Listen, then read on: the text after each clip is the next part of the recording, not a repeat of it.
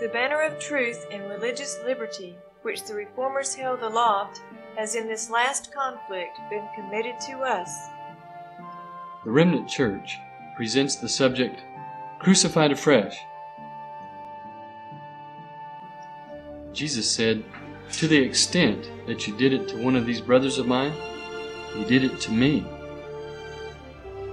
In the case of those who have been once enlightened and have tasted of the heavenly gift, and have been made partakers of the Holy Spirit, and have tasted the good Word of God and the powers of the age to come, and then have fallen away, it is impossible to renew them again to repentance, since they crucify afresh the Son of God and put him to open shame. Some, when God reproves them for wanting their own way, make the world their confidence and bring church matters before the world for decision.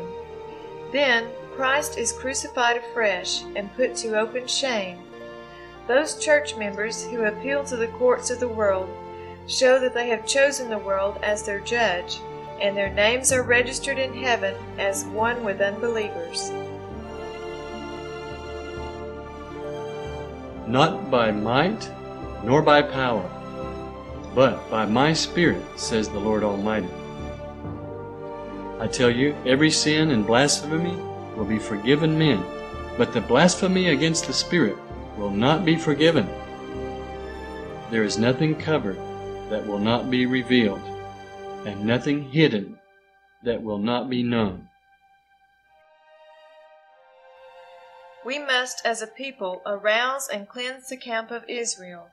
We are in danger of becoming a sister of fallen Babylon, of allowing our churches to become corrupted and filled with every foul spirit, a cage of every unclean and hateful bird.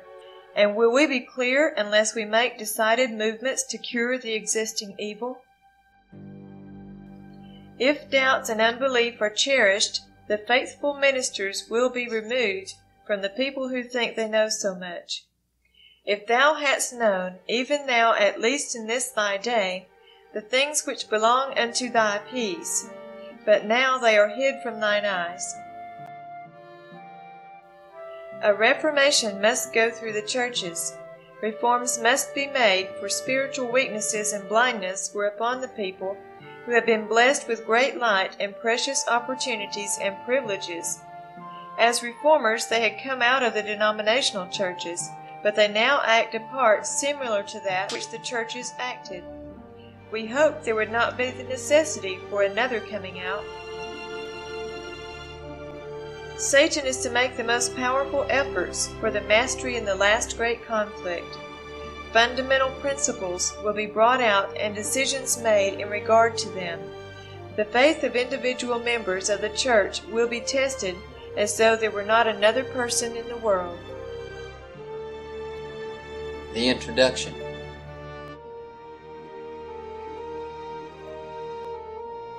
As the sands of time run down, nearing the very end of all things, prophecy indicates where we are in the great controversy. No prophecy is of any private interpretation, and many in this day are saying the same things. There are others, however, who are still deluded and influenced by the mystery of iniquity and the spirit of the man of sin. Could it be that they prefer the spirit of Antichrist to the Holy Spirit of God, whereby ye are sealed unto the day of redemption? While the Protestant world is by her attitude making concessions to Rome, let us arouse to comprehend the situation and view the contest before us in its true bearings. Let the watchmen now lift up their voice and give the message which is present truth for this time. Let us show the people where we are in prophetic history and seek to arouse the spirit of true Protestantism, awakening the world to a sense of the value of the privileges of religious liberty so long enjoyed. It is our attempt in this presentation to clear the water and make simple that which for many has been so confusing. It is the truth as it is in Jesus that we so need and desire. It is the very life of God that has been emptied for us, that we might become partakers of His divine nature. Because the Son of God has been crucified afresh, this tape must be recorded and spread to all corners of the earth.